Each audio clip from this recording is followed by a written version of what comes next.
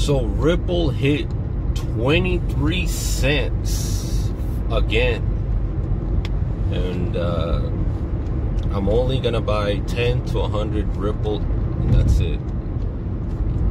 And I know that a lot of people think that Ripple's gonna hit $3, $4, but they don't acknowledge that there's over 2 billion more Ripple in circulation than the last bull run, 2017. In 2017, there was around 42 billion tokens in circulation. Now there's about 43, 44 billion tokens extra. So now it's gonna take way more money for it to be pumping up. Look what happens when a coin has 1 billion tokens. It takes so much time, you know, to go up. And this Ripple has 2 billion extra tokens, so you know it's gonna take more money for it to go up. And a lot of people don't analyze it. They're just hating, or they love it to death. And sometimes you just gotta be real. I don't hate Ripple, and I love that it gave profits to a lot of people, but then again, it gave a lot of losses to a lot of people that were naive and didn't know what the hell was circulation and all that.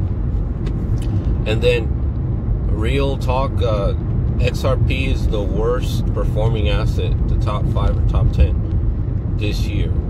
Whether it goes up next year or not, so what? The point is, it was the worst performing crypto in the top 5 to 10 this year.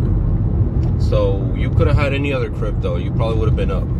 You could have had BAT, you could have had Chainlink, Binance Coin, what else? Tezos, DAG token, Phantom is doing it. DX Chain token, 2 more. Harmony is going up, and Matic. I mean, you could have invested on any of those and you would have been decent. You would be good. But if you would have been all in on Ripple, you would have been, bam, you would have been screwed, for God's sake.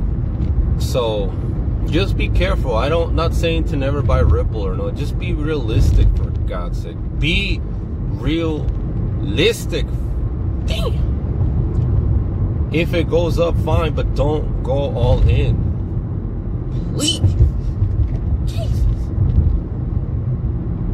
So next year is gonna be big, and you gotta be careful to not go all in on one token. You know, I feel bad for people who lose money. They don't know what the hell they're doing. So I'm buying some self-key token right now, INS, Kava, and GoChain. GoChain is doing good right now. And Harmony too. Harmony token is doing pretty good too. But yeah, like, don't think that I'm the biggest hater. I'm just being the biggest realist in XRP. That's it. It's nothing to do with hate. I just don't want you to be delusional that it's gonna go to 589 or 1,000, 10,000. That's stupid. Come on, man. Just at least say $5, but don't be saying $500. That's delusional. Oh shit. So be careful. Don't get caught up in the big hype of Ripple. If you want to buy it, but don't get delusional. All right, see you later.